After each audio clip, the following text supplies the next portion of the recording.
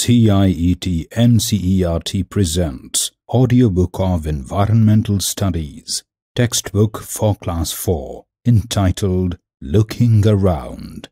This is the chapter 16, A Busy Month, from page 127 to page 136. Page 127. Bal Mandir, Bhavnagar, 13 April 1936. Dear children, it is 3 o'clock in the afternoon. There are no clouds in the sky. The sun is burning hot. The sparrows, doves and sunbirds have started working in pairs as they prepare to make their nests. Some of the birds have already made their nests. In some of the nests, the eggs have hatched. The parent birds are busy feeding the chicks with different kinds of insects and other things. Next to the text, we have a picture of a dove. In our courtyard also, there is a baby dove. There is another egg in the nest, but it has not hatched yet.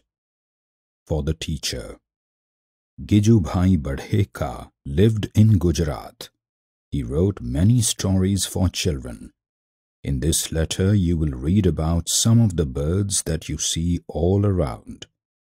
After reading this letter, children should be encouraged to observe birds around them. Discuss about them in your class. Page 128.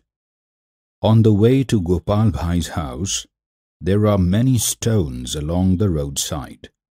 In the space between these stones, an Indian robin has laid its eggs. Bachchu Bhai showed it to me. I looked through the binoculars.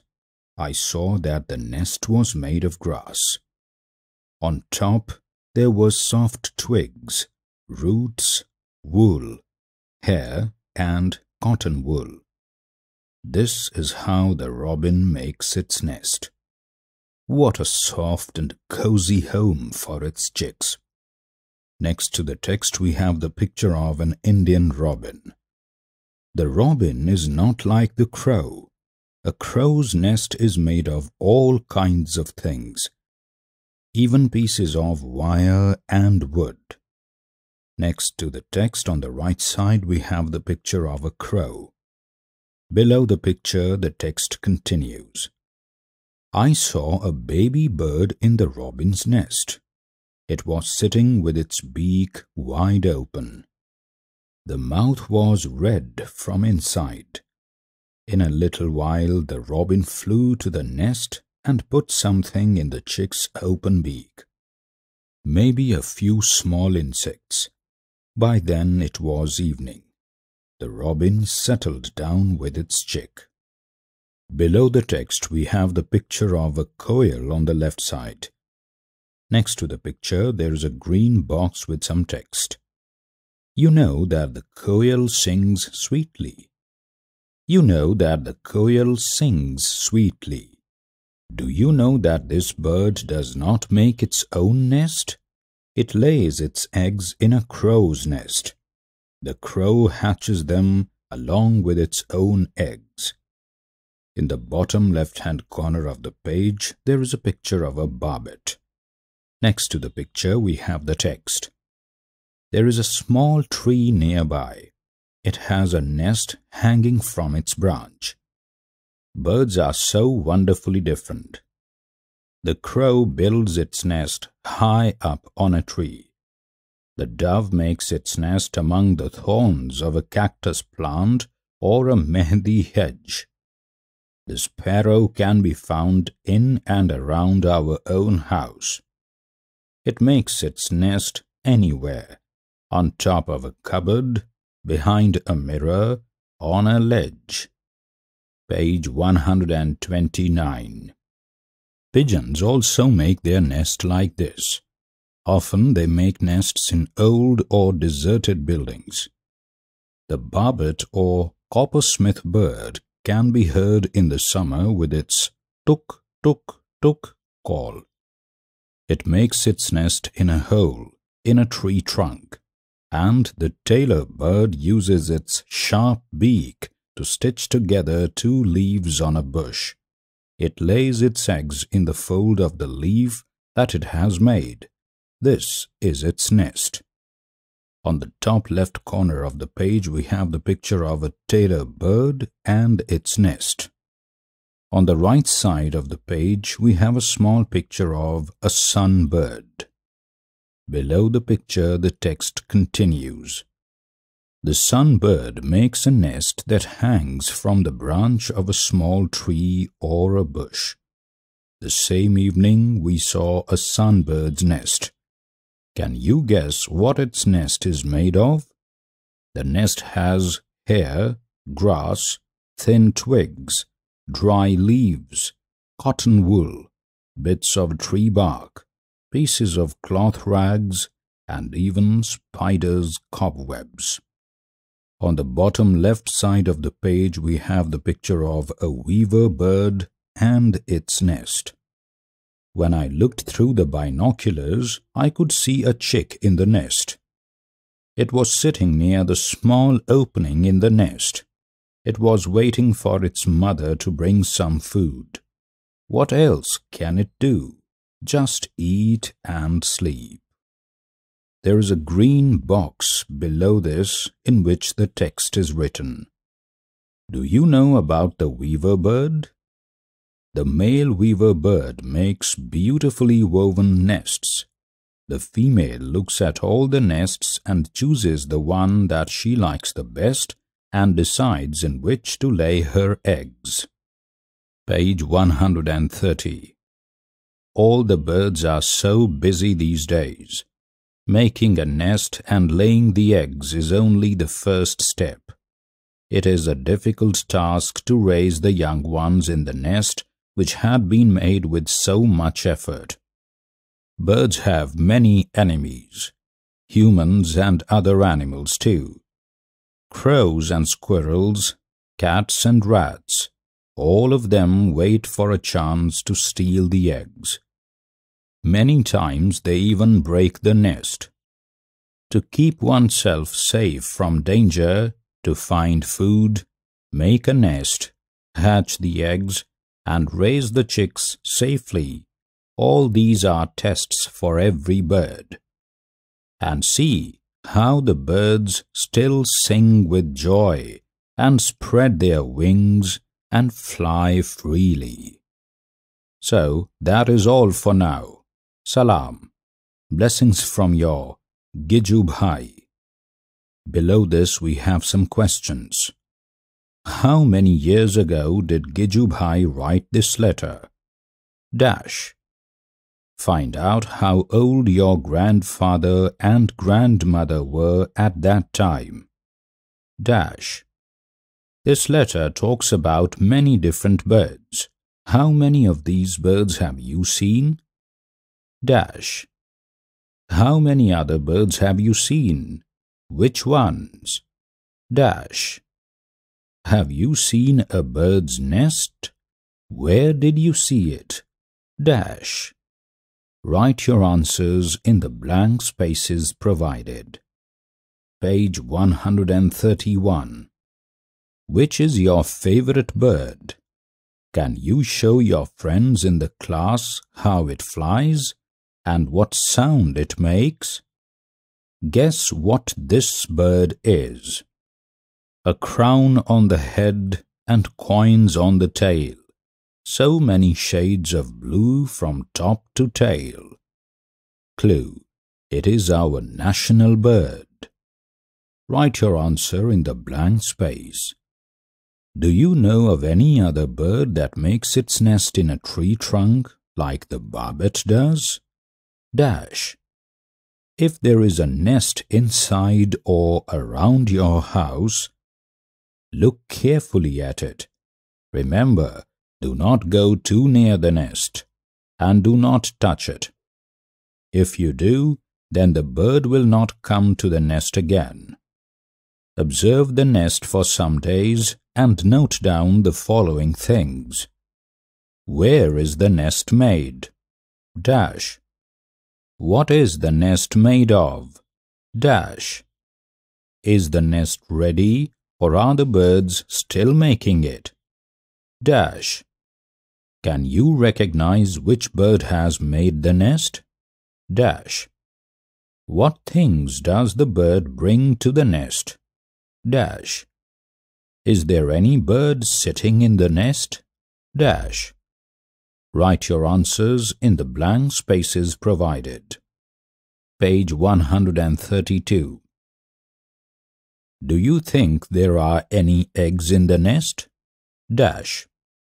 Can you hear any sound like chee-chee from the nest? Dash. If there are chicks in the nest, what do the parent birds bring for them to eat? Dash. How many times in 1 hour do the birds come to the nest? Dash. After how many days did the chicks leave the nest? Dash. Make a picture of the nest in your notebook. You have seen how birds use many different things to make their nests. Use some of these things and make a nest. Make a small paper bird to put in your nest. Birds use the nest only to lay their eggs. After the eggs have hatched and the chicks have grown, they leave the nest. Imagine how it would be if we also had to leave our homes as soon as we learned how to walk and talk. After they leave their nest, different kind of birds live at different places. Some on trees, some near or on water, and some on land. Other animals also have different places where they live, on land, under the ground, in water, on trees. Let us have some fun. Make 3 groups in the class. Each child must draw a picture of an animal and color it.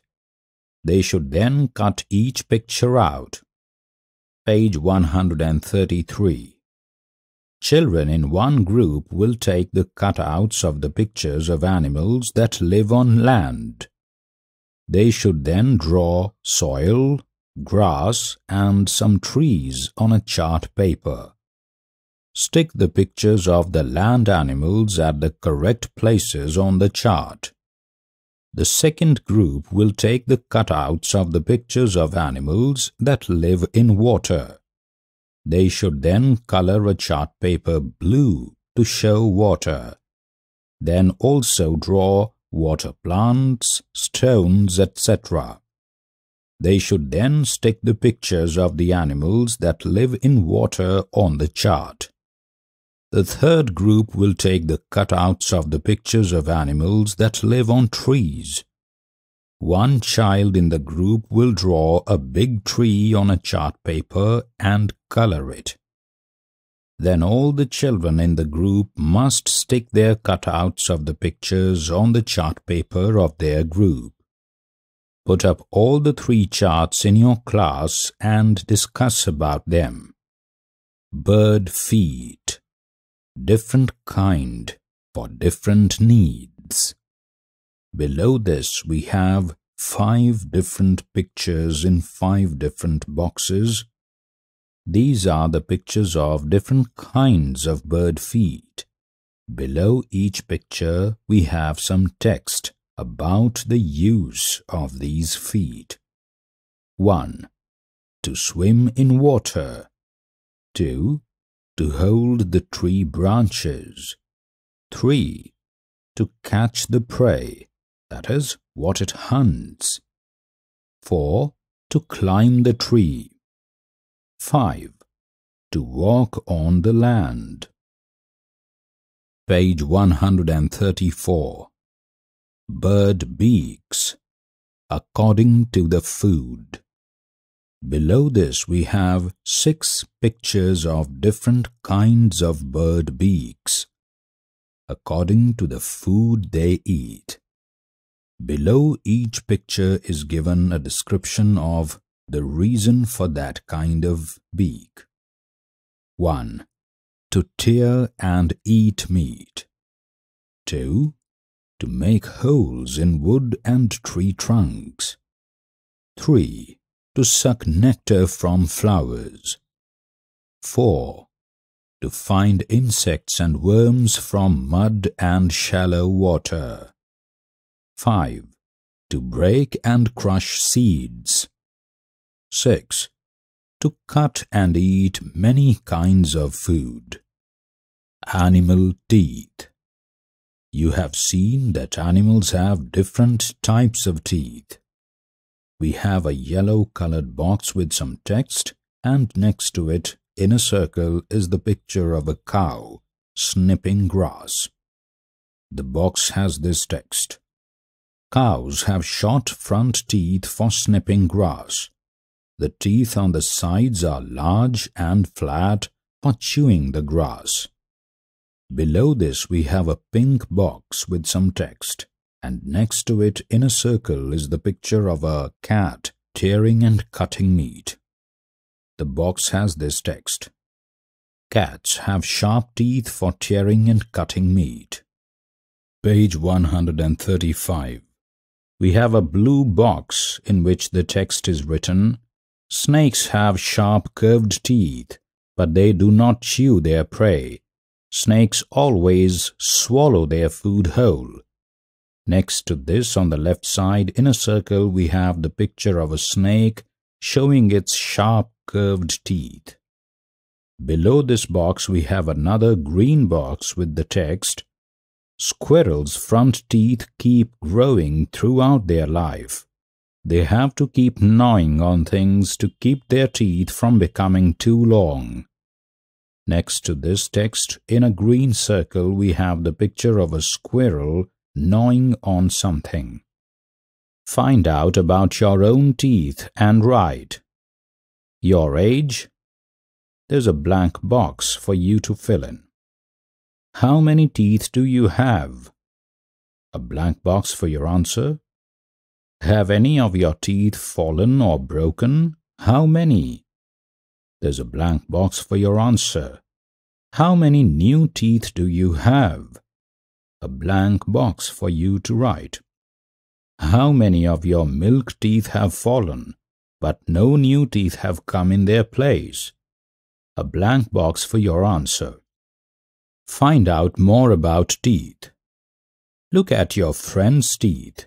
Are there different kinds of teeth? Draw one front tooth and one back tooth in your notebook. Can you see any difference between these teeth? Write your answer in the blank space provided. Courtesy, Center for Environment Education, Ahmedabad, for all the pictures used in this chapter. Page 136. Imagine and share. If you did not have front teeth, both top and bottom, how would you eat a guava? Act and show how. You have your front teeth, but no teeth at the back. Someone gives you a roti. Show how would you eat it. You do not have any teeth in your mouth. What kind of things would you be able to eat? Draw a picture in your notebook. How would you look if you had no teeth? Find out from old people who do not have teeth what are the kind of things that they cannot eat. Draw a picture of a bird commonly seen in your area. Label its body parts also. There is a blank rectangular box under this for you to draw the picture. The chapter 16 of total 27 chapters of the book ends here. Narrator Gaurav Marva. Producer Vimlesh Chaudhary. Presented by CIET NCERT, New Delhi, India.